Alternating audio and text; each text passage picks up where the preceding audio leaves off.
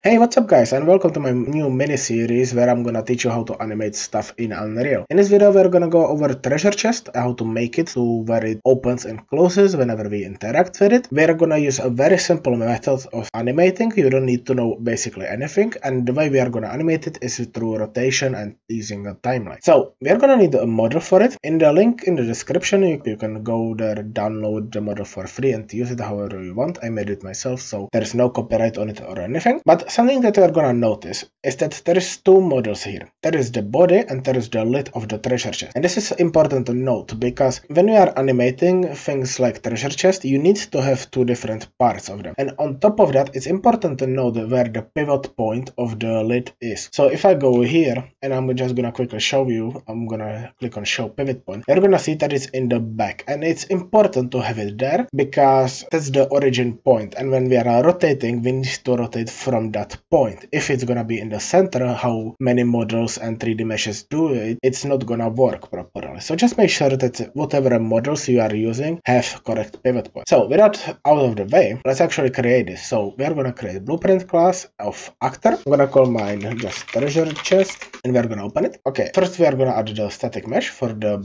body. So I'm just gonna name it body, and I'm gonna search for the imported static mesh, and then I'm gonna add another static mesh, and I'm gonna call it lid. It's nice to have them named so we know which one is which, and I'm just gonna select it and import it in. Now we are just gonna align it quickly.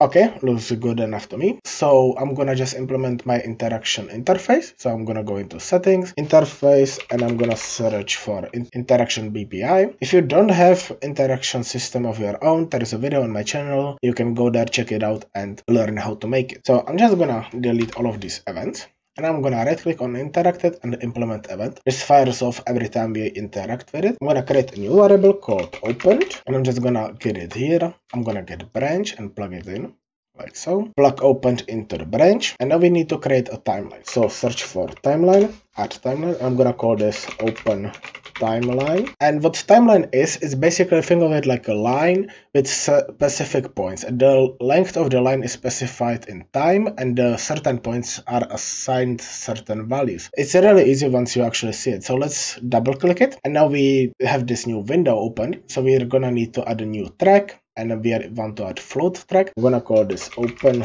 track. We're gonna set the length to 0.5. I find that works just well. Then we are gonna hold down the shift and left click to create a new point, and then we are gonna do it again somewhere on the line to create a second point. The first point selected, as you can see, it's blue. That means it's selected. Now we have time and value, so we are gonna set time to 0 and enter, and then value to 0 as well. We're gonna select the second point and set the time to 0.5.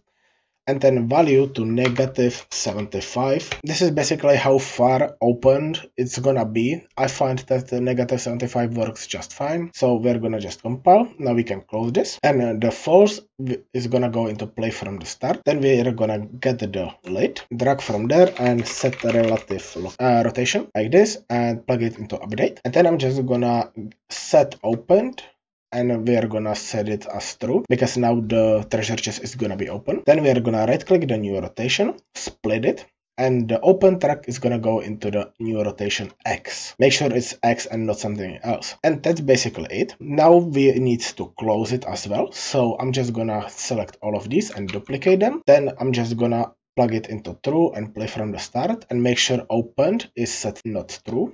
First I'm gonna select the timeline and press F2, and I'm gonna rename it to close timeline so we know which one is which. And then we are gonna double click it, and basically we just need to reverse it. So click on the first point, set time is gonna be 0 and the value is gonna be -75, and then select the second point. The time is gonna be still the same, but the value is gonna be 0. And that's it. Now if we go, we place it into the world. We hit play, and now when I go, I interact with the treasure chest, it opens, I interact with it again, it closes. And yeah, that's basically it. Thanks for watching. I hope you found this helpful. If you did, leave a like, subscribe. It really helps out the channel. And once again, thanks for watching. Merry Christmas, by the way, and see ya.